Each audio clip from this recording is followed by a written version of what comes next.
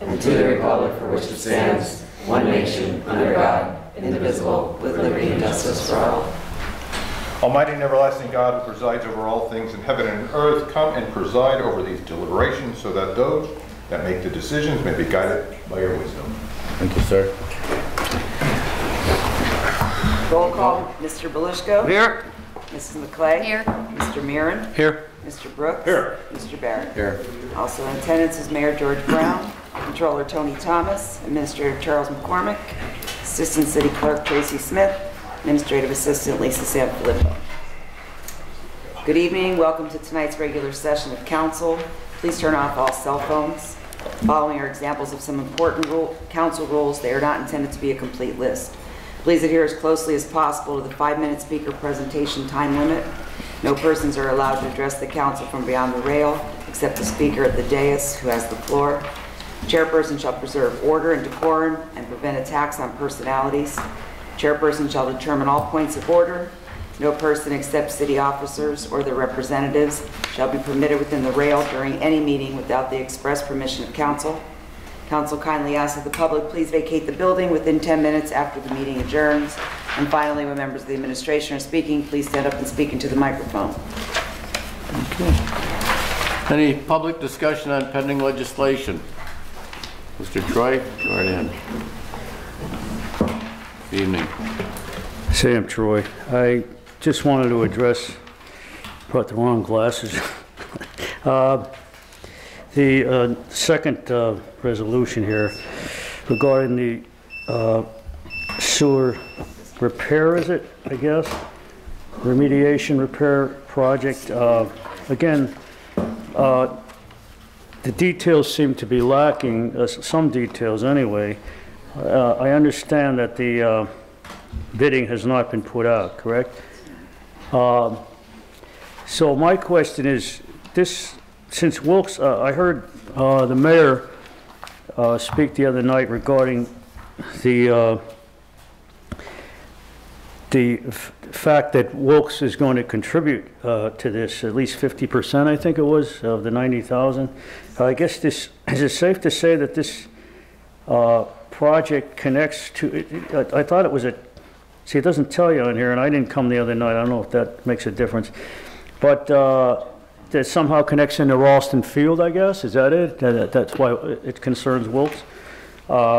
It says Kirby Park, so I guess ties in with Ralston Field, I guess, or something that Wilkes owns over there.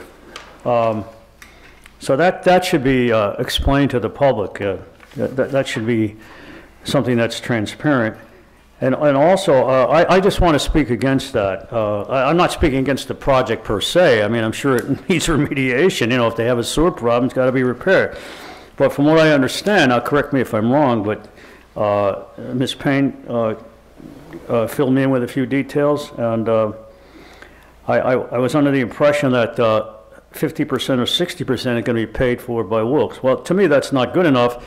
It seems to me that the city, there's a good word for you, Mayor, panders. I don't know if that's a correct word to use, but being an English major, I have to make sure that I'm using the right word, but I think that would be appropriate.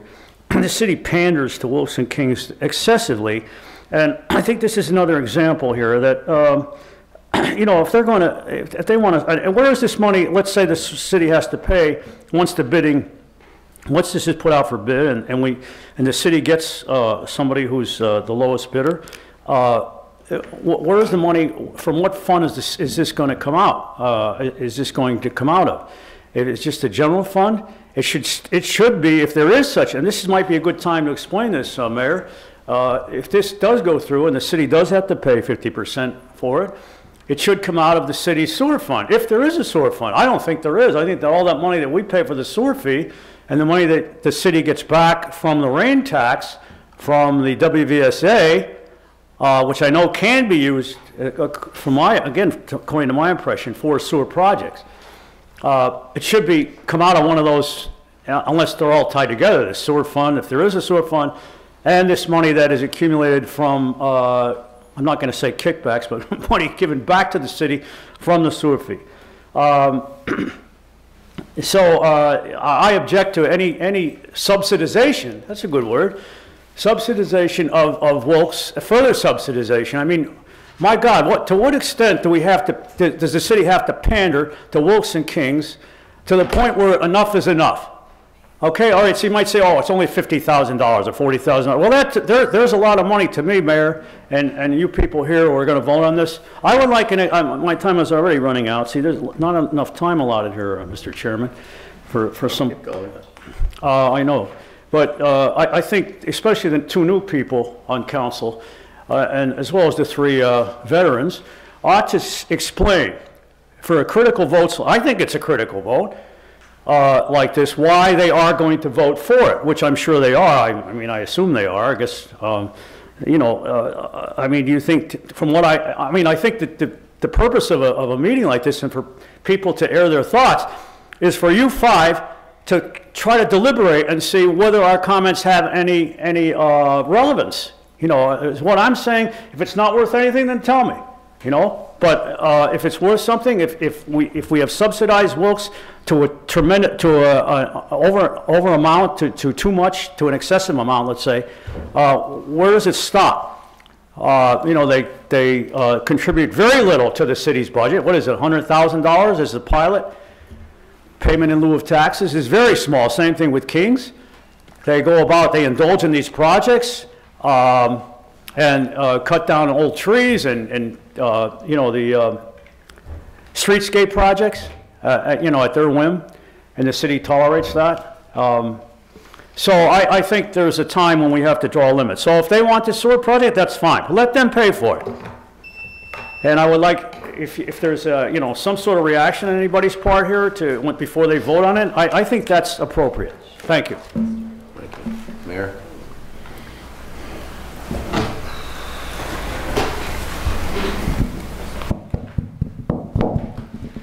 Sam, a couple of things. I invite you to come to the Tuesday work sessions where we talk about everything you're asked for. You come here on Thursdays and you ask for information that we've already gone over at the Tuesday work session. Your numbers are not correct, first of all. The $90,000, Wilkes is paying $60,000 of that $90,000. $60,000, not 50%. $60,000. They're also paying 75% of the yearly sewer bill that we're going to get for Kirby Park. So 75% of the yearly bill that we're getting. So that's what Wilkes has agreed to do. Okay, it will also be utilized for any other parts of Kirby Park that may be utilizing that sewer, meaning the new bathroom facility that we're building over there will be tied into that. The tennis courts that are being utilized are tied into that. The other bathroom facilities all tied into that. And yes, and Wilkes University is tied into it. So once again, $60,000 of the $90,000 fee. I'm sorry, can you repeat, the $60,000 is going to be paid for by Wilkes? Excuse me, I don't think we can do back and forth, Sam. You have your 5 minutes. I'm trying to answer what you had asked, okay? Yes, it's coming out of the general fund budget. There's a line item for Kirby Park. So that's how that's being paid. Our part of that is being paid through that fund, that line item, okay? Wilkes has done a lot of good things for the city. You're negative, Sam, every single item that we brought before council, you're negative about. I don't know if someone's feeding you negativity and telling you negative things, because a lot of times what you bring up is not correct. I'd ask you to do a little research and then find out for yourself, but someone is telling you things that are not correct, and I ask you, please, you're a smart man, evaluate for yourself before you listen to other people, but every single item that we put up, you're negative about, and I don't know why you're negative about it, okay? So I'm just telling you this is a positive thing. Wilkes has jumped on this and said, Mayor, we're going to pay the major portion of the cost, not only of this new system, but also of the yearly fee. So they've done a lot of good things for the city of Wilkes-Barre, and they've contributed. So once again, that negativity that you're talking about Wilkes and other schools, I don't think it's founded. So I hope I cleared it up for you, Sam. But please come to the Tuesday meetings. We go through all this information. Council asks me, every time I put an item on my agenda, council asks me specific questions about those items. And that information is brought out in the Tuesday meetings. Could I respond to that? No. Thank you, Mayor. Council? Yeah, Bill. Mr. Coder's on the agenda here too. You want to come up and introduce yourself? I can see how prepared you are. I'm quite surprised. How about just a wave from the audience? Good evening, I'm Vaughn Coder, and I live at 73 West Ross Street in Wilkes-Barre City. And I am honored that Mayor Brown has asked me to serve another term on the Housing Authority. This will be my second term. We just had our elections. In the past, I served as the treasurer on the board, and now I was nominated and voted in favor for vice chair. I think we're doing a lot of great things at the Housing Authority. I'd like to continue to stay in that spot, see some projects through, especially the installation of the sprinkler system, as well as some other capital campaigns that we are doing. So again, with your approval and with the backing of the mayor, I look forward to serving another term. And if you have any questions, I'd be more than glad to address them. Thank you for offering. Thank you. Thank you for. Thank you. I want to thank you also. Your commitment to the city is excellent, and for restoring a house, saving a house, that's good in my book. So Thank you. Thank you for everything you do for Wilkes-Barre. Appreciate it. Thank you, Vaughn. Okay, Kathy. Okay, so we have the consent agenda, which is the 3 resolutions and the minutes. We need a motion and a second. A motion? Second? Mr. Belishko, second by Mr. Brooks. Mr. Belishko, Yes. Mrs. McClay, Yes. Mr. Merritt, Yes. Mr. Brooks. Yes. Mr. Barrett. Yes. On to presentations. Okay, Mr. Belisco. anything- Nothing since Tuesday, Nothing Trump, since Mr. Tuesday. Chairman. Mr. Clay. So I did speak with Bill Harris today, and the Lion Brewery, the parking lot is zoned correctly. They just need to file an application. So there is no variance needed. So there's not much we can do on that part. Thank you for You're checking. welcome. Thank you. Anything else? I'm good. Mr. Marin? Oh, I have nothing since Tuesday. Mr. Brooks? You know how something will happen to me on the way here, and then they'll talk about it? Last time it was about trash. This time is about driving habits. So on the way here on Ross Street at South Main Street, I'm at the light, person just goes right in the other lane, right through the light, past the fire station like there was no light, no nothing. I mean, that guy could have got slammed. And then I have been noticing over the last decade or so that a lot of people's driving is absolutely atrocious. I don't know, and this is probably a product of me getting old. Too fast, too close, going down a one-way street the wrong way. I see this constantly.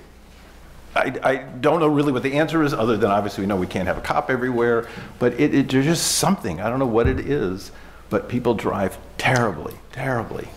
And I'm an old man, so that's number one. Number two, Stan and Jess, you don't know yet, but your City Hall email box will get inundated by vendors selling us stuff all the time. So if you need a pothole machine for your house, you know where to buy one.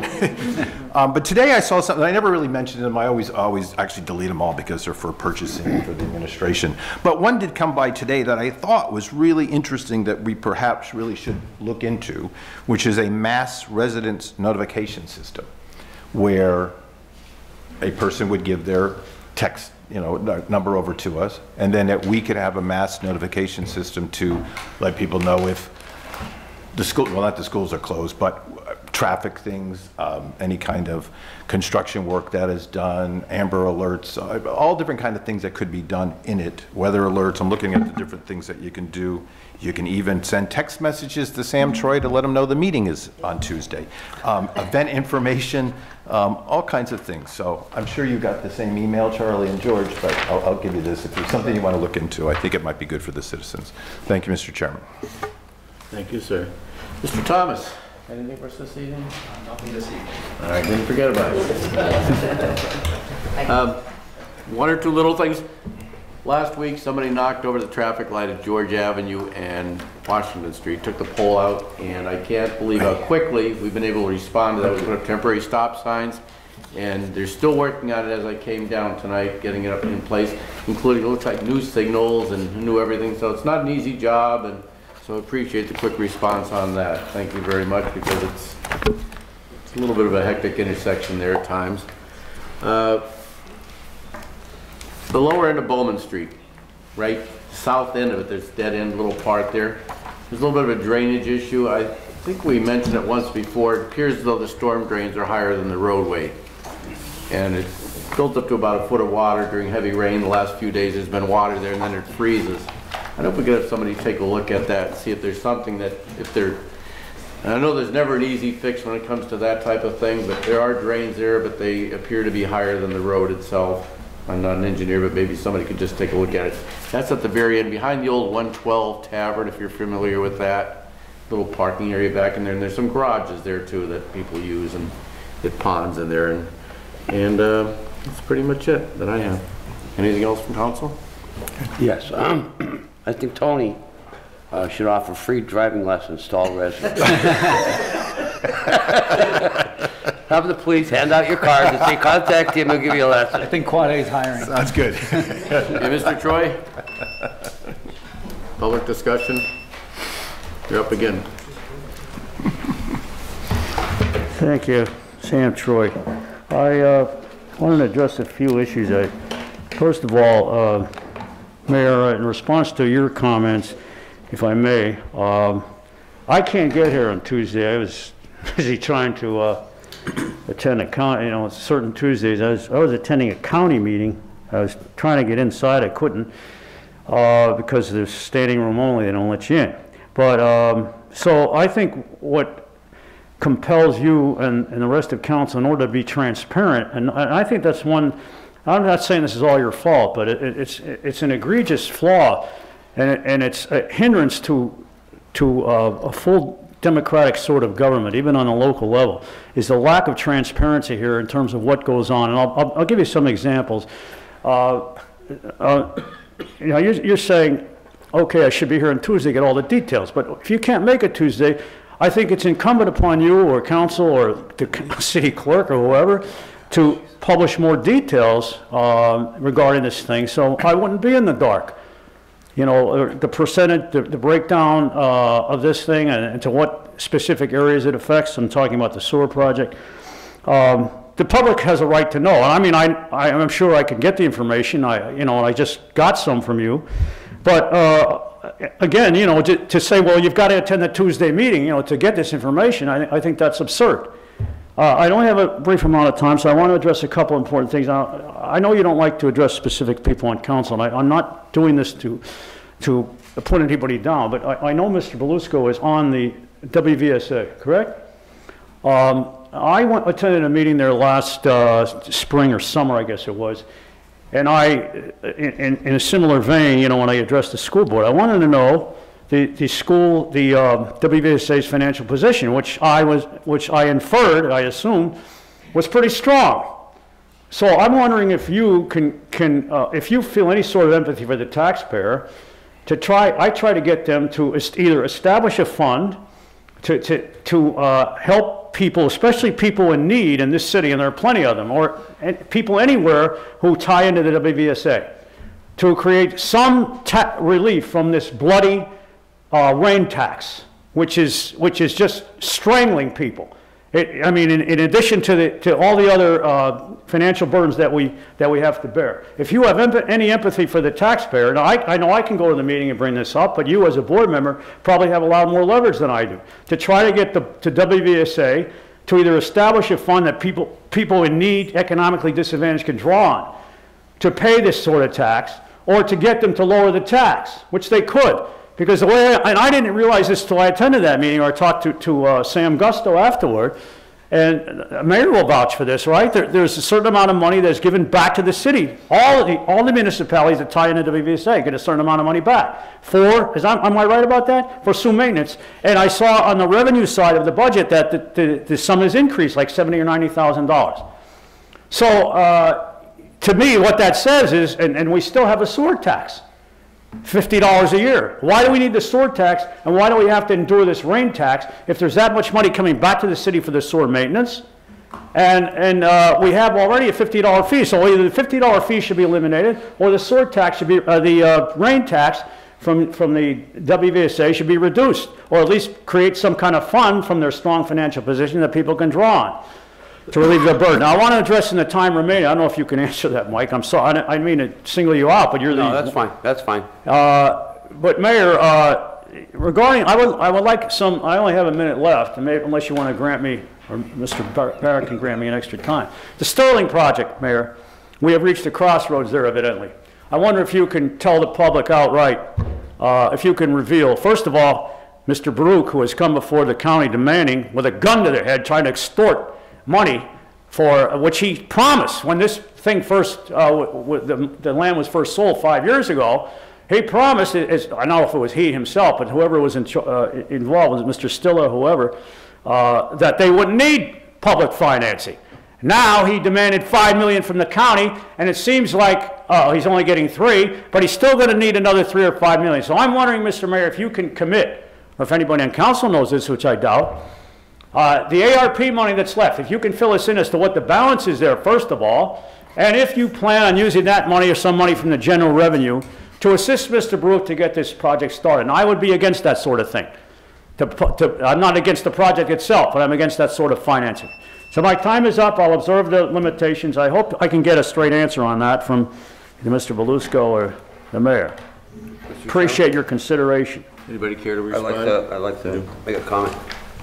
Sammy, city cannot use that money that they're allotted for sewer maintenance. They can or can't? Can't. That's what I... Sewer maintenance, only storm water. So if they put like a rain garden in or something like that, they could use that money. If they have to do a repair on a catch basin or clean a catch basin, they could use the money for that. Some degree, they could even use it for street sweeping because it's stormwater related. And as far as how much money they have, I know the last quarter, every year, it's the same thing. We have to watch every penny we spend. I mean, really watch it. Because that $14.40, I think, a quarter for that you pay, I pay, and probably everybody here pays. That's at the minimum. They got that down as low as it can be. So, got that down to what? They have that fee down as low as they can. It's about $5. It comes down to about $5 a month, I think. That would be right. $58 well, that's with the sewer fee. I mean, with the sewer connection, it's about $20 a quarter, isn't it? No, it's $14.40. You'll be paying $14.40, I believe. Mm-hmm. And that's, you know, that's as low as they can get it. And I wish they could. I wish they could. I wish they could do disabled veterans. You know, a dollar limit on the income. Do something like that, but I know they won't, and they can't. There was a way. Anyone else? Good. Okay. Good. Thank you, Won't sir. say anything, Mayor, about that? Thank you, Sam. Okay. God bless Members, us all. anything? Okay. Need a motion? Motion. Thank you, sir. We are adjourned. There's only Sam today. Talking. Yeah, you gotta look at it.